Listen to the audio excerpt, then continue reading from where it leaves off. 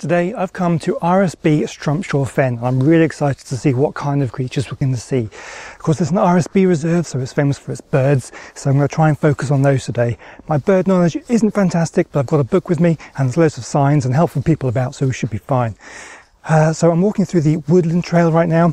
Beginning to regret wearing shorts because it is quite hot, but there's a lot of insects very interested in my bare flesh, and I've seen warning signs warning about ticks, so we'll have to see how it goes. But anyway, let's see what kind of things we can find.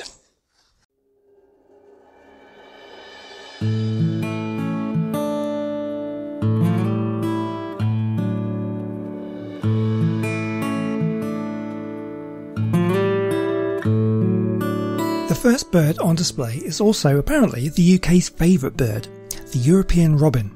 Seen throughout the year, they are often associated with Christmas due to their frequent appearances in gardens through the winter months. They may be cute, but they are aggressively territorial and will drive away other birds. They are some of the earliest birds to start the dawn chorus and one of the last to stop singing in the evening. They can often be heard singing in the middle of the night if near streetlights.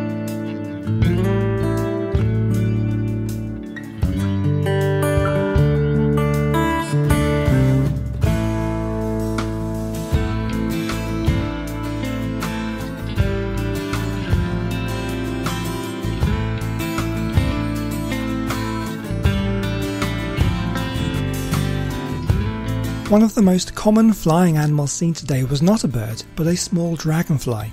This is the ruddy darter. It looks very similar to the common darter and the two can be tricky to tell apart.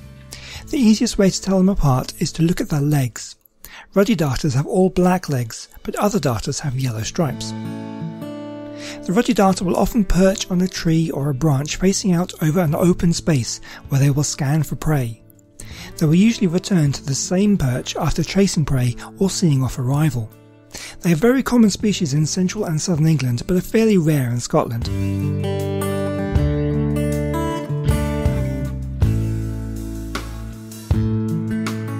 So I'm coming to my first hide, hoping to sort of sit down and check out all the birds that could be here.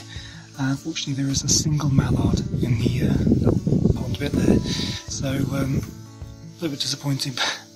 I'll sit here for a little while, but there's another couple of hides around. We'll hopefully see something.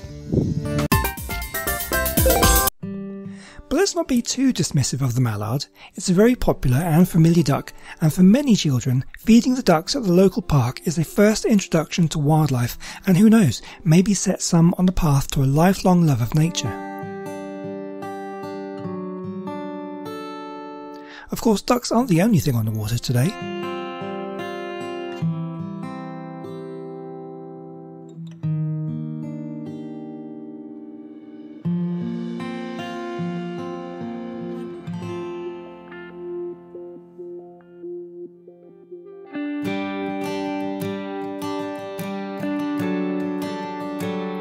After the mild disappointment of the first hide, I was extremely pleased to see this. It's a scorpionfly, the first one I've seen this year. I fell in love with them when I saw one for the first time last year. The scorpionfly is a strange looking insect that is often found among stinging nettles and brambles. It has a long beak-like projection from its head that it uses to feed. It scavenges on dead insects and frequently steals the contents of spiders' webs. The male lives up to its name by sporting a scorpion-like tail, which it uses in courtship displays. Adults usually emerge at night, but mating can be a dangerous game for the male, who might easily be killed by the female, so he presents her with a nuptial gift of a dead insect or a mass of saliva, which apparently the female likes. The scorpion-like tail does not sting, but has two claspers at the end used during mating. My most liked photo on Instagram is of a female scorpionfly I took last year. You can follow me on Instagram at GregsWildlife. And if you're enjoying this video, I've got loads more like it on my channel, so why not subscribe so you can get to see more. I do videos every Sunday.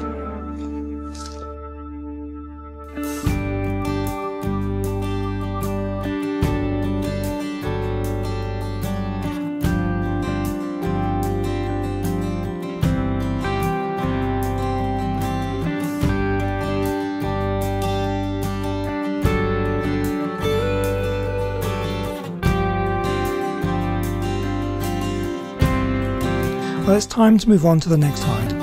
Of course, there were plenty more mallards to see, but there were a few other species of bird on display, including one very rare bird which I'll get to in just a moment. This is a moorhen, a common bird found in many lakes, ponds and rivers. Closely related to the coot, it can be distinguished by its red beak with a yellow tip. Moorhens are omnivores, eating anything from snails, insects and small fish to berries, seeds and grasses.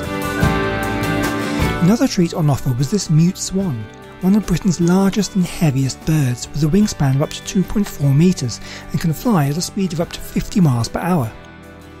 The swan wasn't alone, it was accompanied by a pair of cygnets. These young swans will stay with their parents until the spring of the following year after hatching, when they will join a flock which they will stay with until they are around 3 years old.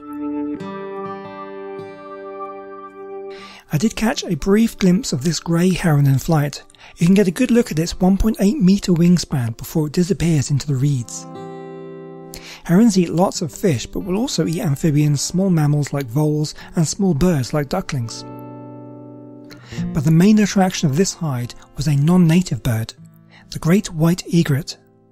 It's a large white heron that eats fish, insects and frogs that it spears with its long sharp beak. It was once a rare visitor to the UK, but sightings have become more frequent over the last few decades, and some have even started breeding here. The first pair to breed in the UK were in Somerset in 2012.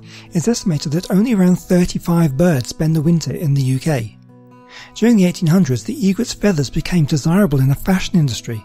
The bird was almost wiped out in North America during this time, and the European population suffered a catastrophic decline. But species numbers have increased massively since the 1980s. Alright, well, we saw a great egret, and that was pretty good. They're pretty rare birds, so that was successful, a bit better than just seeing a mallard. So there's a couple of very interesting things in that hide, so that was definitely more successful than the first one. So we're carrying on. I believe there's another hide to look in. Hopefully we'll see something else there.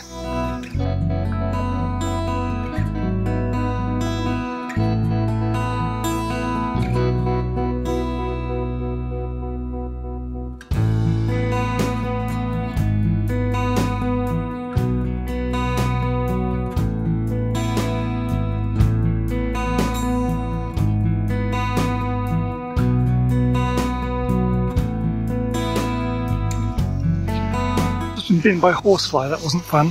That was quite painful, and it's quite a lot of blood for a little fly. Well, actually fairly large flies, not like mosquitoes. It's nasty.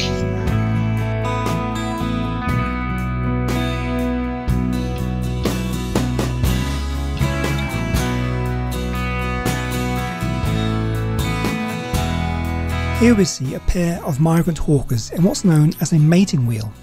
The male will grip the female with claspers on the end of its abdomen, and the female will bend her abdomen up under the male. The migrant hawker is common across Europe and into North Africa, and is found as far east as Japan. As the name suggests, they are migratory, and although firmly established as a breeding species in the south of the UK, the number can be hugely swelled with the arrival of immigrants from the continent in late summer. Crossing some railway tracks led me onto the path back to the entrance to the reserve. Here was one last spot to view the birds. Less of a hide and more of a viewing platform, it did give a wide view over this section of the water. Again, it was mostly mallards with a couple of coots. I did spot this white duck. Again, I believe it's a mallard, but its all white coloration indicates it's a domestic breed that either lives close by or has escaped somewhere and joined up with its wild relatives.